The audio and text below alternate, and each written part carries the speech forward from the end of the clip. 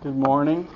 As we've been studying through a series of lessons from time to time, we've been studying through like the fundamentals of the church called Church 101, because we as a church need to remember and rediscover those fundamentals that make up what we need to have in the Lord's church for those who are maybe new converts or growing in the faith. And of course there are lessons like Proverbs we've been studying where we can all of course gather some great wisdom and insight into how to apply that to our everyday lives. And we also have series on the Holy Spirit because, there are some more difficult topics that we need to cover as we grow into older Christians. And especially the book of Revelation is another topic, another series of that we could study that is very difficult, but yet we need to study it because we do not want to be led away by false teachers or by error. We want to stand on the truth. And there are so many who take the book of Revelation out of context. And that's why it's very important that we recognize what is this book trying to say to us today. What do we know about Jesus? What do you study about Jesus when you read through the book of Revelation? What do we study about God's kingdom? What do we study about? What do we know about all the other things that we could talk about? There's so many things to understand. And of course, we've been going through the great, splendid introduction of Revelation not too long ago and trying to understand what this book is saying. And of course, we want to read Revelation 1, 4 through 6 to help us to understand more to the introduction of this book. So let's read it. We're going to look at 6 main points, and this is one of the first main points that we'll look at. John, to the 7 churches which are in Asia. So if we want to make our first point, if we want to look at the 7 churches of Asia Minor, we're just going to look at them very briefly. But I want you to recognize where these churches were that John was writing to. John, of course, is the inspired writer. And we see how he was writing this to those churches in Asia. Now, he's not talking about the continent we know as Asia. He's talking about a province of the Roman Empire known as Asia Minor. And as you can see, we have studied the book of the church at Ephesus not too long ago. And that's where John obviously was there for a long time, but then he was sent to the Isle of Patmos.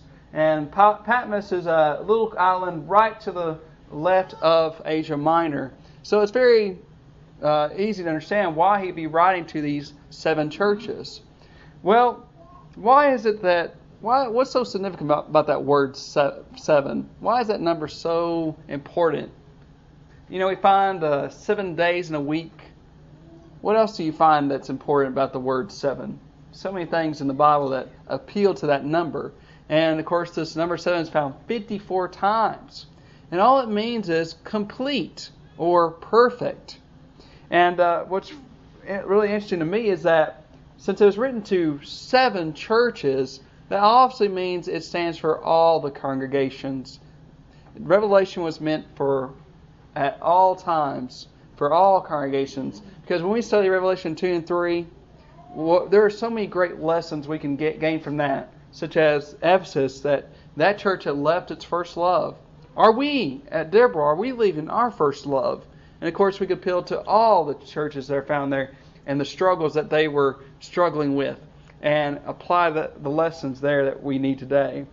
But as we know, what they did was they would, of course, John was writing on a scroll, and of course when he gave it to, like Colossians 4 verse 16, Paul would send the epistle of Colossians to Laodicea, and he said to read the epistle from Laodicea.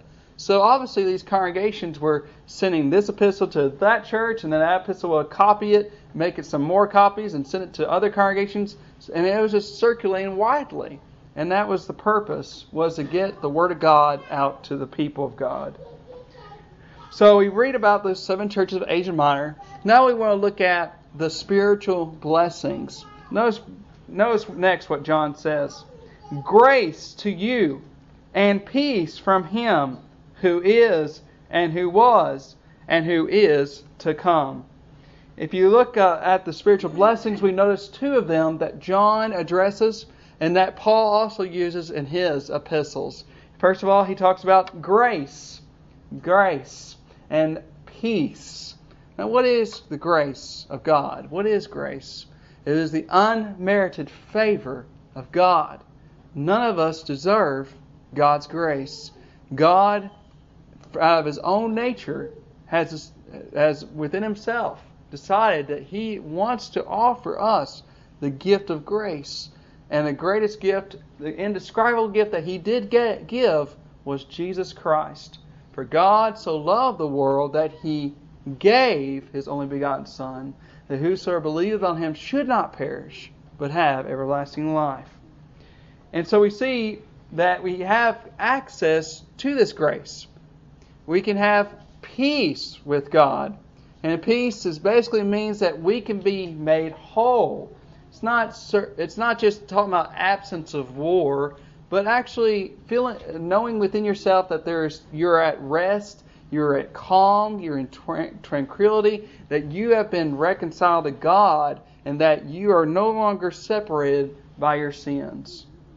And so that's why in Romans 5 verse 1, Paul can say, therefore, having been justified by faith, we have peace with God through our Lord Jesus Christ, through whom also we have access by faith into this grace in which we stand, and rejoice in hope of the glory of God. You know, there are some who teach the doctrine that we're saved by faith alone. Some will even teach that we're saved by grace alone. But this, as you can read from these verses, that's just false as it can be. We have to have faith in Jesus. We have to comply ourselves with the terms, the conditions of salvation in order to have access to the grace of God. And so that's very important for us to understand about grace and peace. Notice Titus 2 verse 4. But when the kindness and the love of God our Savior toward man appeared, not by works of righteousness which we have done, but according to His mercy He saved us through the washing of regeneration and renewing of the Holy Spirit, whom He poured out on us abundantly through Jesus Christ our Savior, that having been justified by His grace, we should become heirs according to the hope of eternal life. So how are we justified by grace? Well, Paul explains the washing of regeneration, even the renewing of the Holy Spirit. And we'll talk about what that is an allusion to as this lesson goes on. So, the question I have is, do we desire grace? Do we desire peace in our lives? We can have that if we are willing to put God first, if we're willing to obey what He has said. Put the faith in the Lord Jesus Christ, because all spiritual blessings are found in who? Ephesians 1 verse 3 says they're found in Christ Jesus. So if I want spiritual blessings, I have to be found in Christ Jesus. That's so very important for us to understand.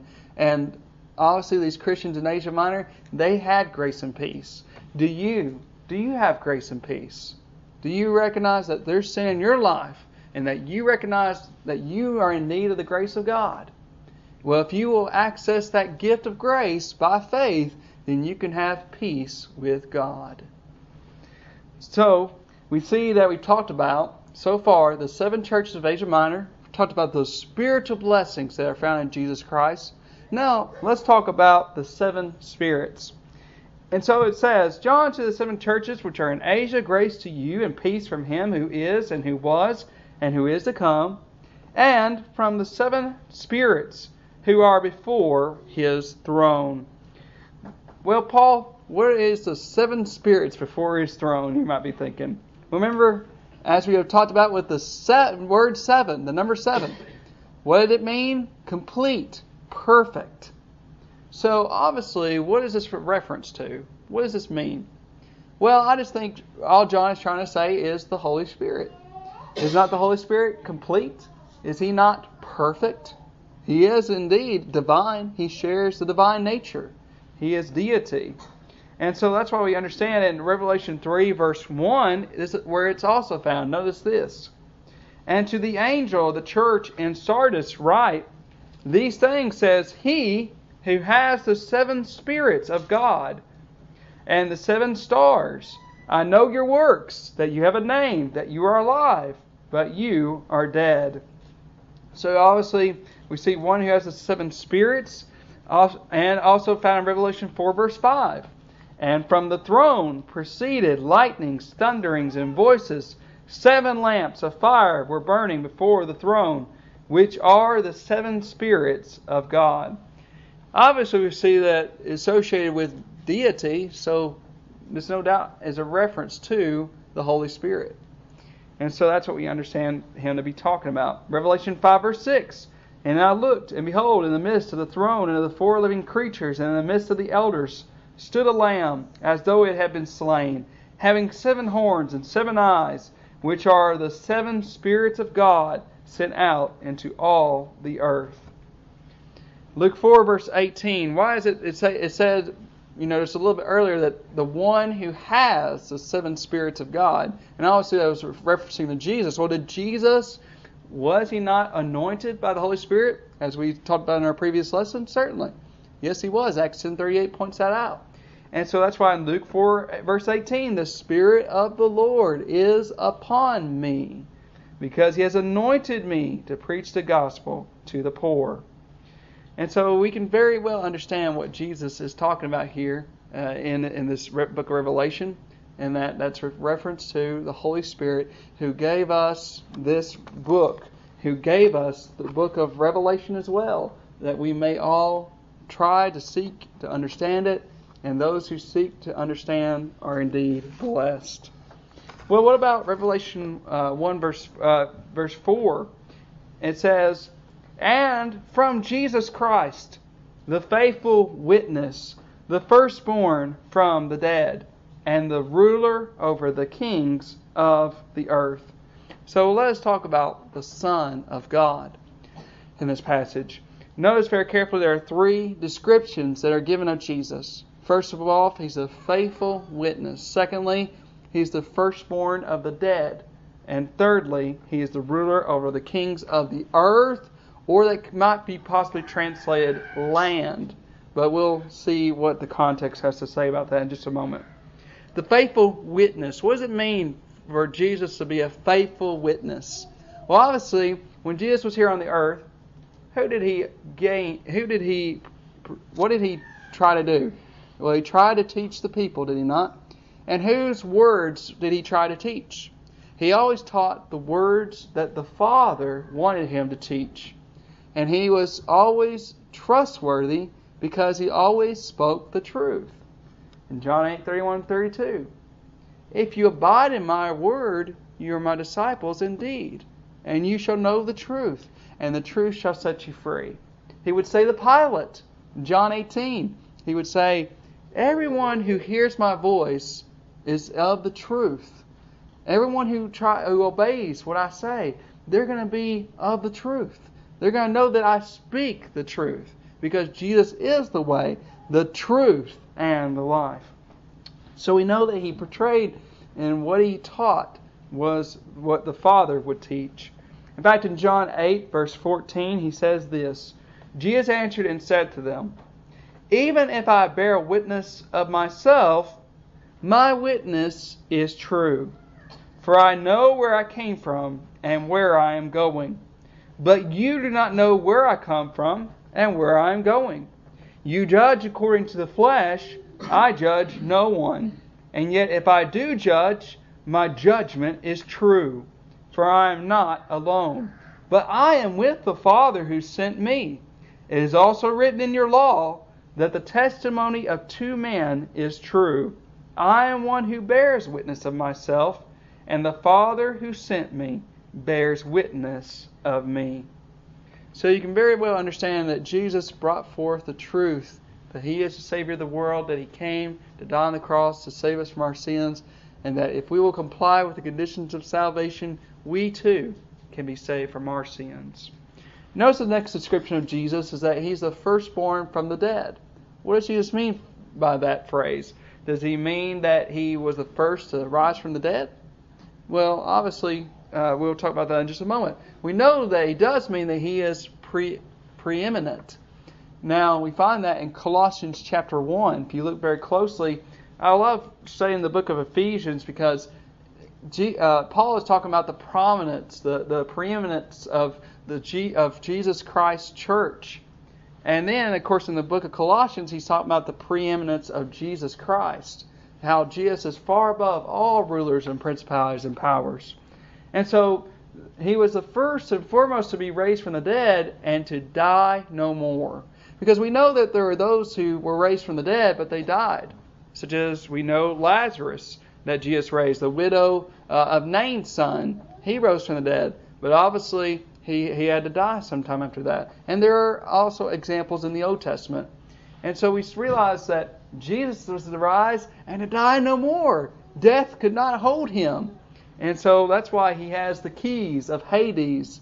And that's why he is able to open and to close. He is able to now, one day, and the final day, he will resurrect everyone from the dead. So we think about why he is the firstborn from the dead. Thirdly, he is the ruler of all the kings of the earth, or sometimes it might be translated land, but let's talk about this just for a moment. And if you want to look in Daniel 7, verse 13 and 14, this is obviously what John is alluding to, because he uses the words son of God, and also, of course, in Daniel 7, it's son of man. And I want you to look very carefully, because what Jesus' role is that he is indeed the ruler of over the entire universe, over the entire world. He rules in all the kingdoms of men. And of course it says in Daniel 7, 13, 14 that God, the Ancient of Days, came and gave him a kingdom which is to reign over all men. And so Daniel 7, verse 13 and 14, I was watching in the night visions, and behold, one like the Son of Man, coming with the clouds of heaven. He came to the Ancient of Days, and they brought him near before him. Then to him was given dominion and glory and a kingdom, that all peoples, nations, and languages should serve him. His dominion is an everlasting dominion, which shall not pass away, and his kingdom the one which shall not be destroyed. So what territory does our Lord reign over? Over it all. Every single acre.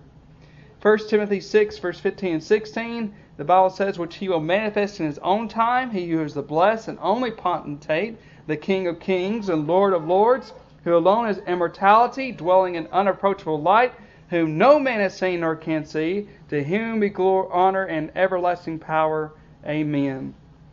But it could be possible, like I said, even though we know in the context that it could be relating to the kings over all the earth, it could be relating to the kings in Palestine. And let me explain. Because when you look in the context very carefully, like let's say Acts 4, verse 24 through 26, and Revelation 1, verse 7, notice very carefully what it says here. So when they heard that, they raised their voice to God with one accord and said, Lord, you are God, who made heaven and earth and the sea and all that is in them, who by the mouth of your servant David has said, why did the nations rage and the people plot vain things? The kings of the earth took their stand, and the rulers were gathered together against the Lord and against his Christ. And the question I have is, who crucified Jesus? Who was the one who were shouting out, crucify him, crucify him? We know it was, the Romans who did the crucifixion. But you remember that Pontius Pilate did not want to crucify Jesus. He wanted to let him go free. But of course he gave in to the peer pressure of the crowd, which we know to be the Jews. They were the ones that wanted to crucify him. And that's why it says, the kings of the earth took their stand. The rulers were gathered together against the Lord and against his Christ. Could it not be that those of the Sanhedrin, since they were the ruling class of the Jews, that's who that Jesus is talking what John is talking about, the kings of the land of Palestine? It could be possible, but it could mean over all the earth. And it probably most likely means the king over all the earth. But we can look at Revelation 1 verse 7, it says, which we'll study hopefully in a couple of weeks, behold, he is coming with clouds, and every eye will see him, even they who pierced him. And all the tribes of the earth, or possibly translated land, will mourn because of him. Even so, amen. Well, there's some great lessons that I want you to think about. when you think about these descriptions of Jesus, do you trust Jesus to be a faithful witness? Do you believe that He has spoken the truth? You know, we see how in history that Jesus performed miracles. Rabbi, we know you can't do these miracles, Nicodemus said, unless God is with Him. And of course, we see the evidence of the disciples, how they mourned that Jesus had died, but all of a sudden they had a changed attitude. And they were proclaiming that Jesus had risen from the dead. Something changed in them. And they never did take back that Jesus had not risen from the dead, but that He did. And so something marvelous obviously occurred that brought these men to say, I will even die for this belief. And that He did indeed raise from the dead, that He is the firstborn from the dead. Do you believe Jesus rose from the dead? It's something that you need to really consider, because that's part of the gospel message, that we are to believe that Jesus died and that He rose again. But most of all, do I believe that He is King of Kings and Lord of Lords? Yes, we may say mentally, just say, yeah, He's King of Kings and Lord of Lords. But is He King over your life? Is He King over my life? Is He really letting our lives be controlled by Him? In our finances, in our families? Are we really giving the time to study with our children the Word of God? And so on and so forth. Are we really putting first God and His kingdom? Are we attending faithfully as we ought to? As the Lord would say that we are to attend on the first day of the week, Hebrews 10 verse 25, not forsaking the assembling of ourselves together as manner some is. But it's not just being here on the first day of the week, it's also doing good works. Because God prepared us to be a good workmanship, that we ought to do good works, and that we ought to be servants who are serving one another and serving the community and trying to bring people to Christ. And so, really, is He reigning as King over your life? Fifthly, we want to look at the salvation plan of God. Notice very carefully what John writes next. To Him who loved us and washed us from our sins in His own blood. What is John referencing? He's referencing the same thing that Paul was referencing, that I told you that he was alluding to. Remember the washing of regeneration and renewing of the Holy Spirit? What is Paul talking about? Paul and John are talking about the same thing. They're talking about being immersed in water. But notice very carefully what John says. To Him who loved us. And of course, Jesus would die for all of His enemies. He died for everyone. And He seeks that all come to the knowledge of the truth, because He desires to save all men. But of course, all men will not accept what He has said. Not all men will obey what Jesus has said. But we know that Jesus loves us. He died for His worst enemies, Romans 5 verse 8. But God demonstrates His own love toward us, and that while we were still sinners, Christ died for us. But notice very carefully, and washed us from our sins in His own blood. And we asked ourselves, well, what's the meaning of that? Well, look very carefully at Jesus. He died on the cross, and why did He die? To shed His blood. Now, what is the cleansing agent of our sins? It's the blood of Jesus Christ. But the question I have to ask you very carefully is, you need to answer. How do you come into contact with the blood of Jesus? And of course, when you think about it, I just want to ask a question. Two questions. If baptism is not very important, as some teach in faith only, all they say is, well, all you got to do is just believe Jesus Christ and you're saved right there at the spot. And then maybe a few days later you can be baptized to show that you have been saved. Well, if that's true, if baptism is not a condition of salvation, why did Peter bother to mention it? Why did he, since he was answering the question of what to do to be saved? Men and brethren, what shall we do? In Acts 2 verse 37. And he said, repent and be baptized, every one of you, in the name of Jesus Christ, for the remission of your sins. If salvation comes before baptism, why does Peter say it is for the remission of sins? That it's going to go toward that. Why? And Matthew 26 verse 28, I want you to notice these two phrases that are found in Acts 2:38, Matthew 26:28, when Jesus was instituting the Lord's Supper. Both have in them for the remission of sins. Do you notice that? And it's the same Greek and same in the original language of the Greek. Now here's my question: did Jesus die so that men were already saved? Is that the reason why He died? No, He died so that men could be saved. And so He died so that people could have the remission of their sins. Well, repent and be baptized for the remission of your sins. It's very easy to understand that when I comply with believing in Jesus Christ, repenting of my sins, that I'm going to turn away from all sinful relationships, that I'm going to turn away from my past sins, and that I'm immersed in water, that's when I come into contact with the blood of Christ. It's that understandable. And why is it the case that so many take it out of context? Notice very carefully Romans 6, 3 and 4. Or do you not know that as many of us as were baptized into Christ Jesus were baptized into His death? What did He shed at His death? His blood. Therefore we are buried with Him through baptism into death, that just as Christ was raised from the dead by the glory of the Father, even so we should walk in newness of life. Acts 22:16, and now while you're waiting, arise and be baptized, washing away your sins, calling on the name of the Lord.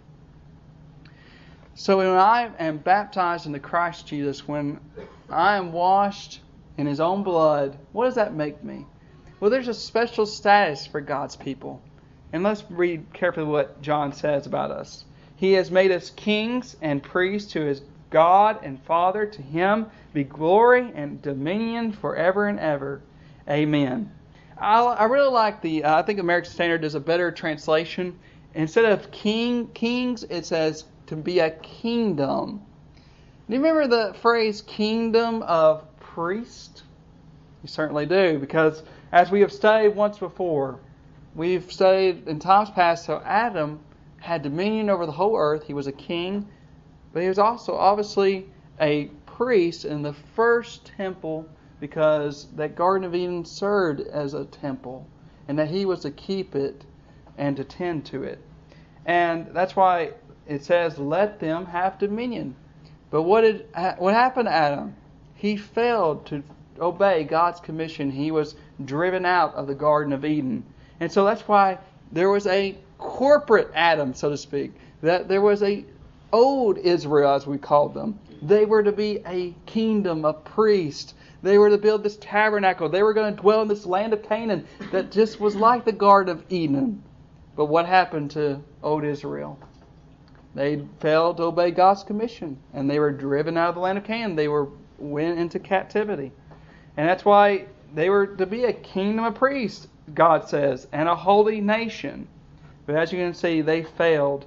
And that's why we see that there is the last Adam to come, Jesus Christ, and how He was both king and priest, because when He sat down at the right hand of God, He showed forth His blood that He had shed, and that He was a true priest who was offering a sacrifice, because He Himself was the sacrifice for our sins, and that He reigns over the whole earth, and that Jesus can make you and I to be a kingdom of priests if we obey the gospel of Christ. 1 Peter 2 verse 5 says, you also as living stones are being built up a spiritual house.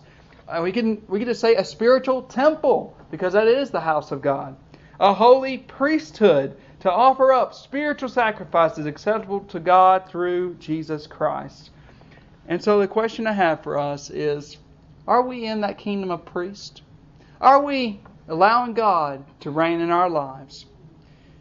You know, we can either submit to God now and let Him reign in our lives, but if we submit later when He comes, you know, it will be too late. It will be too late for us to submit, because He will come and judge every man according to his works. And it will be too late for us to obey the plan of salvation, because we have waited. And so we need to be prepared now. We need to ask ourselves, am I ready? Are you ready to meet God on the day of judgment? Maybe it's the case that you have thought about becoming a Christian. We want to urge you to do so. We want you to obey Jesus Christ, to put Him on in baptism. Or maybe it's the case you're a child of God and you realize you have not been the priest, that you have not been what you ought to be, that you have failed like Adam. You've failed like the old Israel. You've not been given God the glory. Why not start, once again, giving God the glory in your life? While together we stand and sing the invitation song.